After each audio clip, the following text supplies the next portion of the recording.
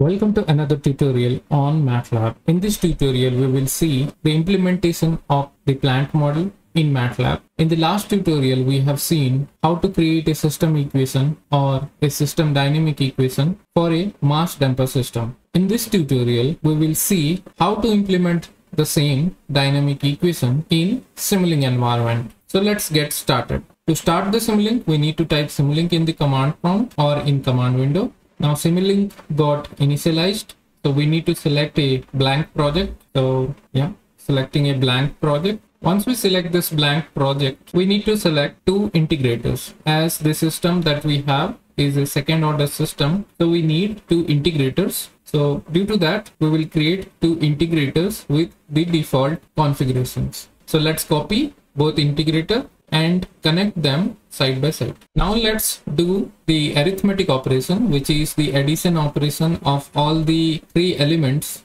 First is the applied force and the damper part and the spring part, which are in the form of additions. So there are three arithmetic operations are there. The first one is addition, the second one is subtraction, and the third one also is subtraction. Now we need to collect some gain blocks where we will be defining the multiplication. So first multiplication that we need to do is c by m, which will be related to the velocity. Next, we need to duplicate this block and create different gains for other components like k by m. This is related to displacement. Next, 1 by m, which is related to acceleration or the applied force. Now one by one we will connect all these. So now one by one we will connect all these. So whatever the outcome of the system equation is acceleration, which is x double dot. So we need to name the signal x double dot.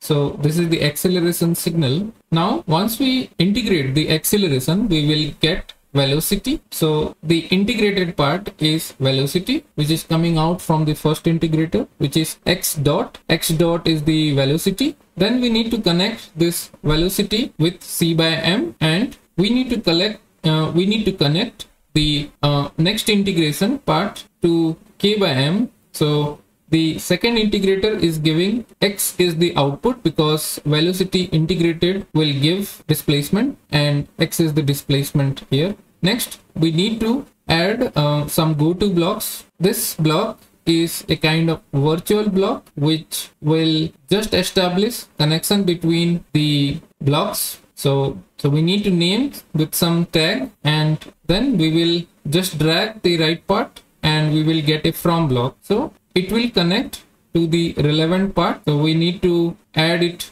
to the add block, and this will be the positive part in the equation. Now we need to connect an input block which will receive some input, or this input could be force. So applied force will be this input, and the force signal will come through this port into this model. Now we need to send out the signals from this model. So for that also we need some go to and from block. So here v represents the velocity, so we will connect it to the velocity part. Now we will be duplicating and connecting all these blocks for corresponding acceleration, velocity and displacement using this go to and from block. Usually this go to and from block is used to make the model look simpler and less messy. So here v represents the velocity, a represents the acceleration, and d represents the displacement. Now we will drag one go to block from each of the from block. Let's drag the left arrow, which will be appearing in the blue color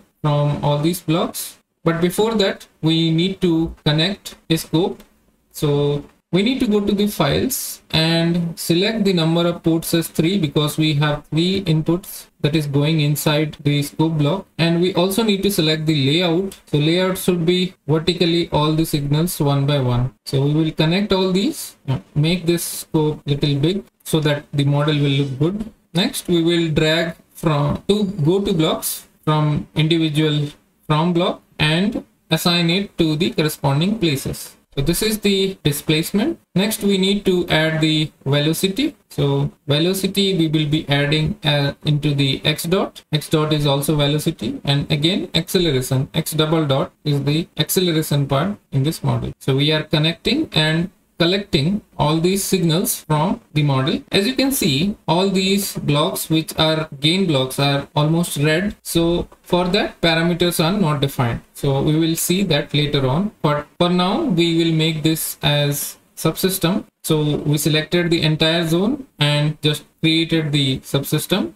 And we are now arranging all these blocks. We need to arrange the size of the block properly so that it will look fine. So we delete the input as we will be applying a step input into this. So that's why basically step input will change the value, whichever we will give the final value at t plus 1 second. So this we are defining as a variable so that we can change it after some time from MATLAB scripting. So every block here is red, which is the gain block, and these blocks are red because the variables defined in them is not yet present in the workspace. So let's define those variables in the workspace. So here small f represents the force, where we are using 1000 Newton of force, and force unit is Newton here. Next we will be defining damping constant, which is 5. So this is the damping constant. Again we need to define the spring constant as well.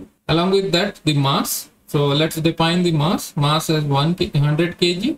Let's define the spring constant. So spring constant we are taking as 15. Here k represents the spring constant. Now if we go to the model and press Ctrl D, it will update the model and all these red things will disappear. So now it is all disappeared because these values are now available. Now if we simulate the model, then it will simulate and you will get some output in this scope block. If you double click on this scope block, then you will get some output. So we do not know which one is which output. So we need to name all these signals. Okay. The first signal is displacement. So we need to name it as displacement. The second signal is velocity. And the third signal is acceleration. It will be visible now on the subsystem. Now we can name all these signals. So first is displacement. If we name these signals, then it will appear in the scope on top. We will see that. First is displacement, second is velocity, and the third is acceleration. Now if we simulate the model, once we have it all updated, the signal names, let's simulate this model now. Now if you double click on the scope, we will be able to see the labels. First is displacement, second is velocity, and third is acceleration. So here we are simulating it for a defined mass, spring, and damping constant, and this is the response that we are getting. Now let's put the force also into account. So we need to know with respect to force how this displacement and velocity and acceleration are varying. So let's go to file, then choose more and put number of input ports as 4. And then connect it to the scope. Now dragging and connecting the go-to block, we will get this signal value at every instant of time.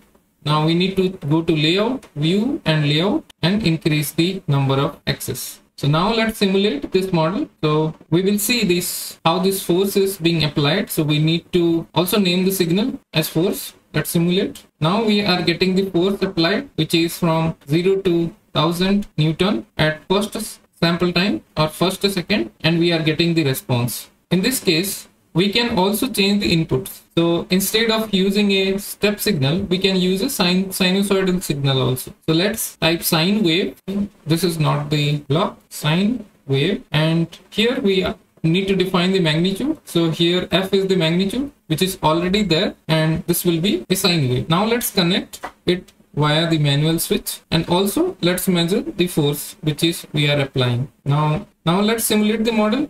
So we are getting the previous response here, displacement, velocity, acceleration. Now let's apply the switch. Now the input will change. So the input is now sinusoidal force and the acceleration is also sinusoidal. Usually when you make the models, so you need to format the go to and from blocks with appropriate colors. This will increase the visibility inside the model. So that we will see in the next tutorial how to do that. In this tutorial, as a summary, what we have done, we have created the mass damper system. In this case, these are the inputs that are going inside the mass damper system, and these are the outputs that we are getting from the mass damper system, and these three are the output. So we can measure every quantity that we want to measure in this particular model. In case you are liking the channel, please consider subscribing. If you have any comment or suggestion, please let us know in the comment box. This will help us to improve your experience of learning MATLAB in this channel. Happy learning MATLAB and stay connected. Thank you.